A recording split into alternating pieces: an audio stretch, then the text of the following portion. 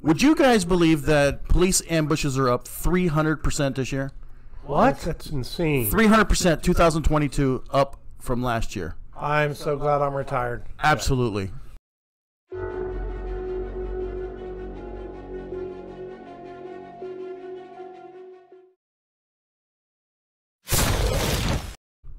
Hey, welcome back, survivors. So today we're going to talk about a very sad and unfortunate thing that's going on this year and this month specifically. I don't know why October is so bad, but we've had a lot of officers being ambushed and killed, and a lot of them happen to be during domestic violence. So we're going to kind of interject domestic violence and officer-involved ambushes. So I'm glad you guys are back. We're going to have a great show. It's going to be bad in a dangerous situation. It's gonna be ugly. Let's go with that. We're gonna talk about officer deaths. It's gonna be sad. So fallen officers. This year we've had 190 killed in the line of duty. That's not shot. That's just killed either in car crashes or in shootings. So that's this year. Now, which is up by numerous percent over this time last year. It is. Gunfire this year is up 14%. From last year. Now I want to talk a little bit about something. At the beginning, I talked about domestic violence being just on the increase and being dangerous for officers, and sometimes I mention canines and how helpful these canines are. So I'm going to talk about a fallen canine. Hundreds of lives, police officers' lives a year. Absolutely. Hundreds. So on August 3rd. Max, a Belgian Malinois, 7 years old. They were responding to a domestic violence situation.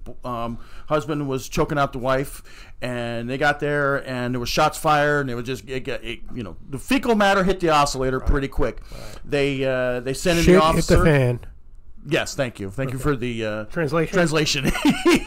I say that to my students, and they're like, oh. So they sent in Max. And he teaches kindergarten. So is it too early? Is it? It's never too early to talk about shit hitting a fan, right? They send in Max, who, obviously everybody knows it's a dog, but it's also this officer's partner.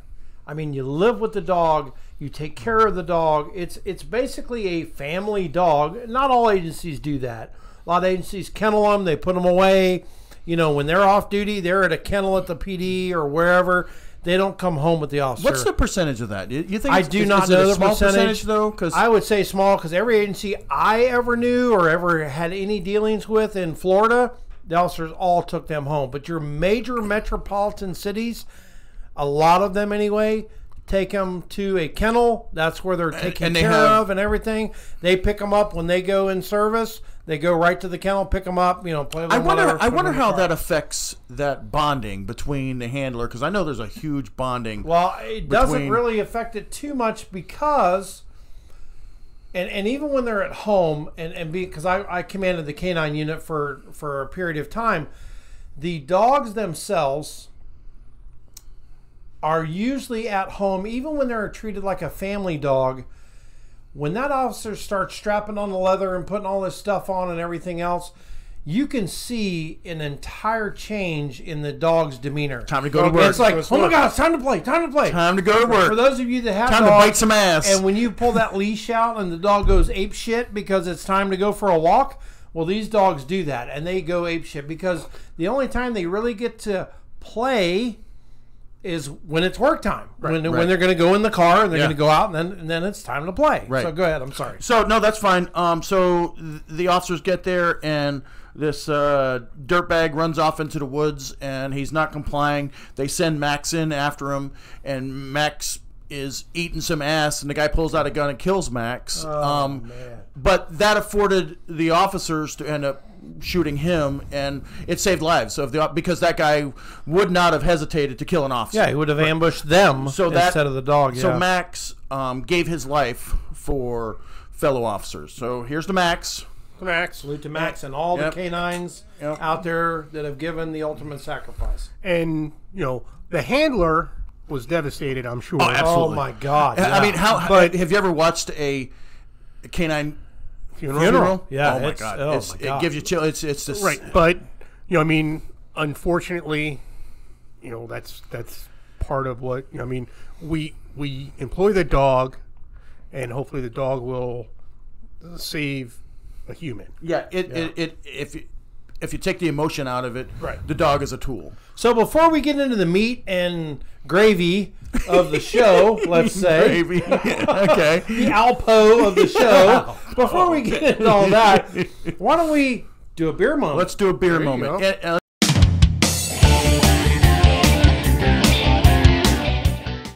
Let's dedicate one to Max here. Absolutely. Oh, we'll have a little something. A little something. Love it. A little something. And that's what it says, guys. Little something. Sumpin. Sumpin. Sumpin ale. I love it. Lagunitis.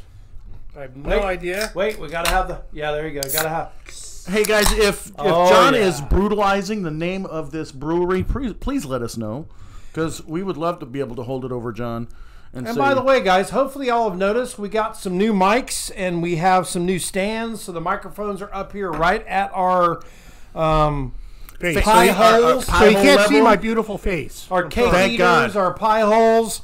That's so why- hopefully the sound has drastically improved. We did a lot of tests on this and everything else, and I'll tell you what, but our tests were so much freaking better once we got them up here right by our faces. Let us know like how it. you think it sounds. Let and us know, how we can yeah. help. Yep. It's got a nice golden color. Oh my God, Not it's too beautiful. Jamie, I'm counting on you. You're our Let biggest us know. commenter. I'm counting on you to let us know how this sounds. We've had some really good comments lately, so keep it up. We have. We love it. Thank you, guys. Make sure you like and subscribe down below, please. It's a little. The first bite was not that great, but I'm Mine liking has it. a little head on it. Hey. And why is that? I don't know. Because everybody likes a little head. Look at this. A little head. Get a lot more than you do. Ooh, wow. Ba-dum-ts. All right, I'll start us off.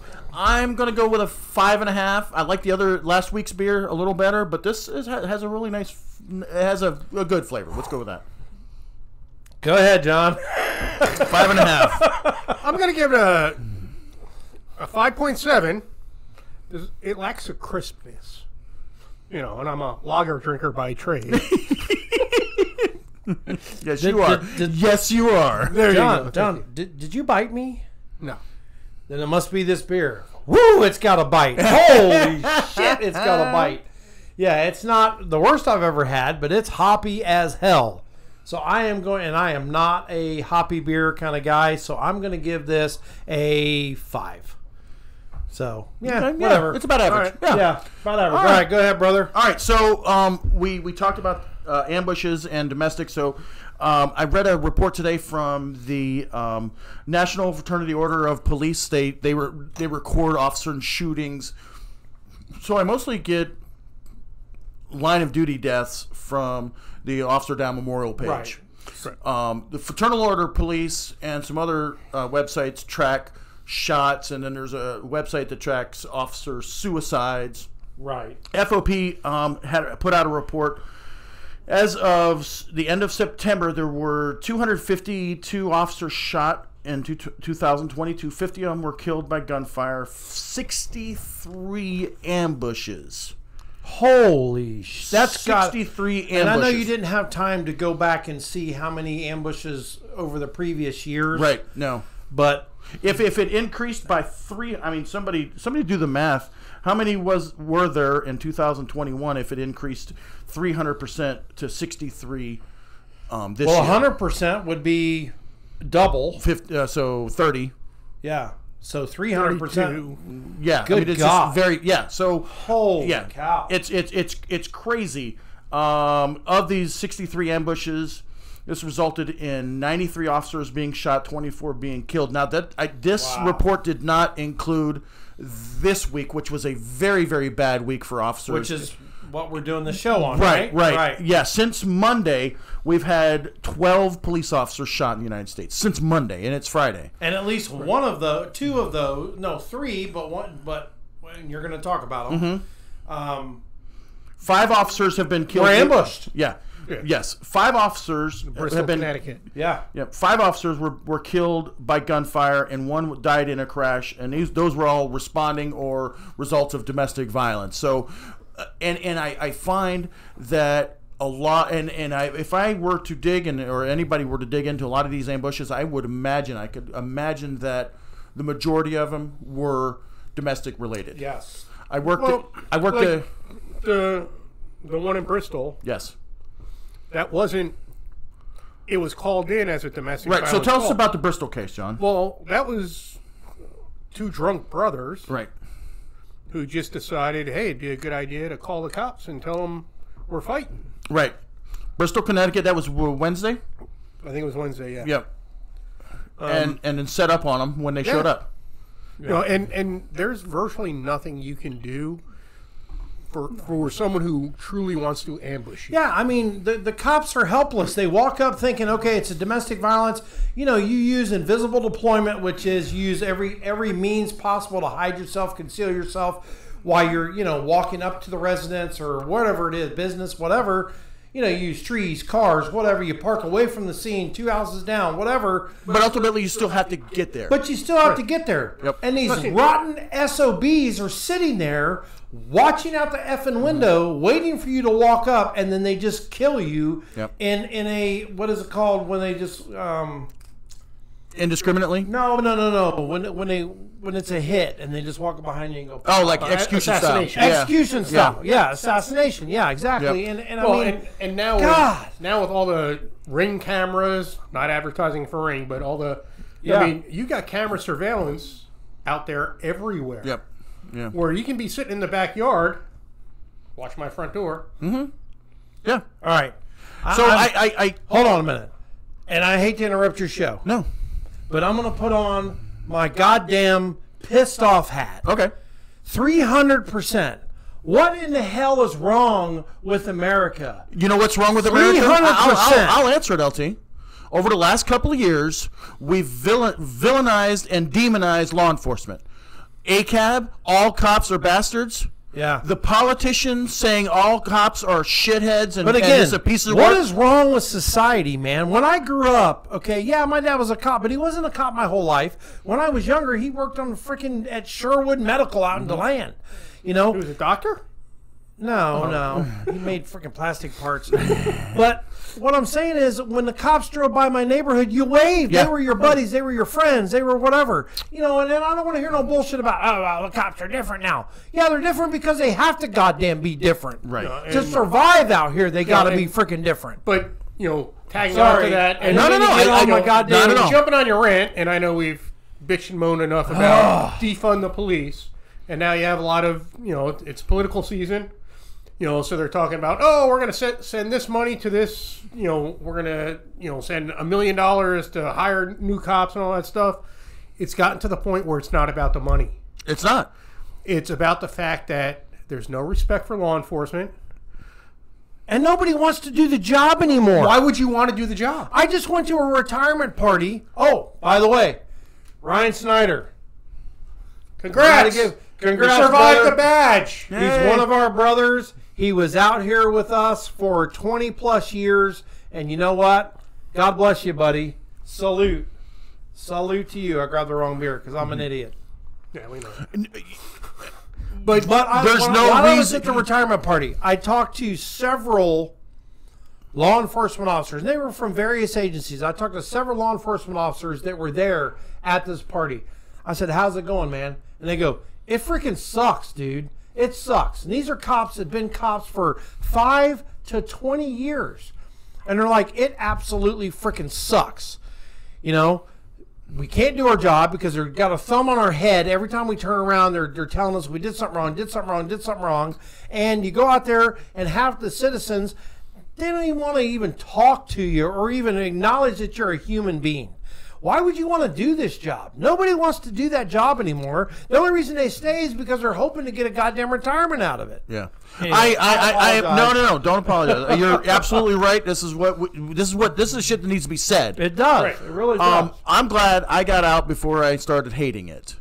Yeah. I'm going to throw this in now.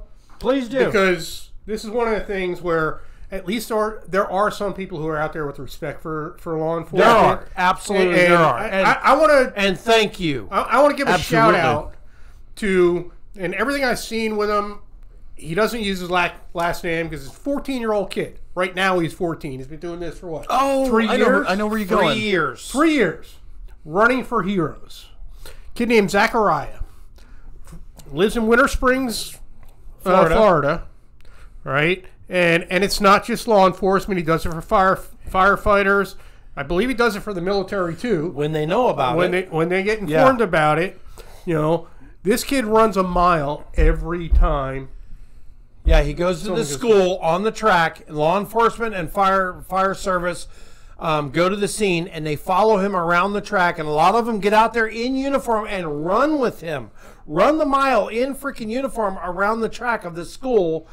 And they follow him around with blue lights and sirens going the entire mile. So for every around the officer track. who's been... For every officer that's down, he runs a mile. Yeah. You know, and you know he runs with either a thin blue line flag, he'll run with a thin red line flag. Yeah.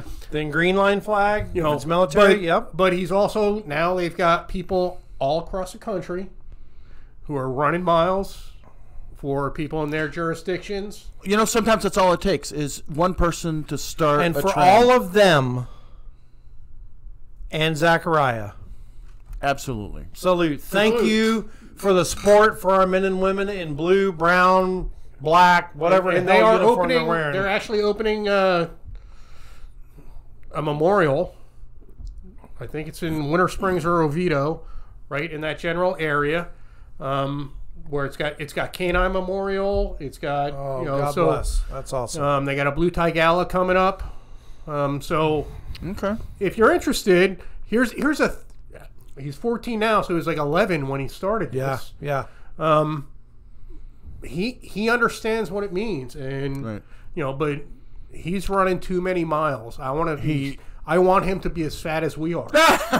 Where he doesn't have to run any miles. Where he at doesn't have to all. run a mile ever. Last I heard, he was up to over 200 miles he had ran. Not at once, obviously. Right. Yeah. But over 200 miles he had ran for officers that had fallen. So God bless that young man and his family. Because I met him. I met him and his family. Right. And because I went out to several of them, unfortunately. Right. And they are just, oh my God, top-notch people, Yeah. man. They're amazing. Amazing people. So continue, please. So, well, to carry on to your rant, until there is a change in attitude, and I mentioned this a couple of episodes ago. My dad was a Marine in Vietnam and Korea, and when our soldiers came back, they were spit upon, they were demonized, they were treated like shit. Yep. And then things changed, and I really hope, and I try to be the eternal optimist, and I really hope that will happen with law enforcement, because right now it's not. You see all these videos No, I agree. of these people who give zero respect to law enforcement, and you know what, you have. I'm not saying you automatic, but just common decency to your fellow human. And unfortunately, I'm all over, social media, and I watch a lot of YouTube videos, and I watch a lot of, videos on other platforms and this and that, where it shows a cop being, told to F off, and the guy got away with it because there was no legal standing, whatever. And then you see all the comments. Yeah, F all them cops. Screw them cops. You ain't got to do shit them cops say, and this and that and the other. And then you see other ones, the other guys are commenting, or gals are commenting. They're like, if he would have just did what the officer asked him to do, plain and simple, if he'd just did it, none of the above would have happened. Absolutely. I'm not talking about the 1 in a million where the cop just opened fire for no reason, and they deserve to go to frickin' prison for the rest of their life, or whatever. But keep in mind, we also just had Hurricane Ian come through, right? And everyone who was trapped in their homes, Right. Flooded out, all that stuff. You know what?